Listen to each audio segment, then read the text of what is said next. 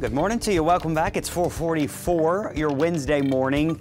We are starting off on a nicer note. Now, it is still warm and muggy out there, but it's a lot better than it was yesterday or the day before. And that's thanks to that rain-cooled air we saw yesterday afternoon and evening. You can actually see the city. We don't have a major haze, meaning that humidity is slightly lower. Now, it is still elevated, but we're in the 70s for the most part, and even some 60s on the North Shore at this hour. This afternoon, another warm, humid day, but notice our heat index values are not in the 110s. They're closer to upper 90s and low 100s. So still hot and humid, but it's more seasonal, we'll call it. Look at what the rain did. Yesterday, we got up to around 96 degrees, and then that rain started to come in. We went from the 90s to the low 70s. The sunset last night was beautiful, wasn't it? And then we stayed in the 70s all through the evening, so that was a nice treat that we did see. And these are the minor treats we look for as we get into our hotter months and our muggier months. Now, this morning we don't have any big storms across Texas. There's one big storm that's southwest of or southeast of Lubbock, Texas. This morning we don't have that big complex near Dallas.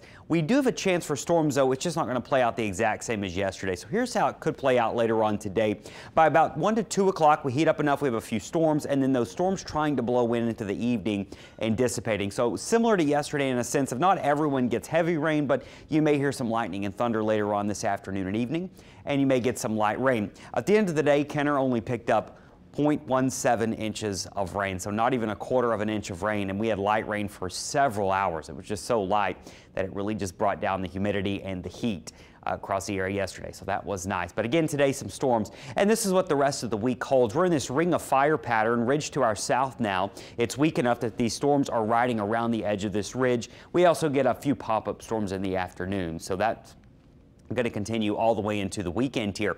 Once again, very hard to time out and give precise locations of these storms, but there is going to be a chance each day, and you notice a couple days here and there are higher than others.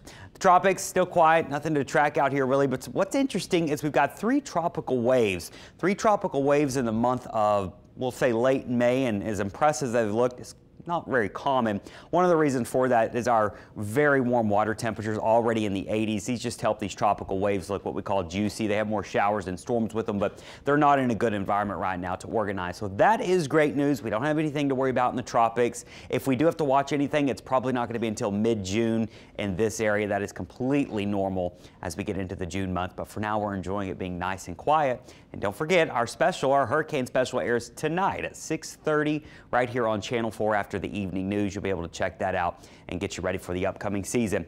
But that's what we got, a summer-like pattern. Temperatures going from the low 90s the next 2 days to the upper 80s with those chances for showers and storms lasting through the week.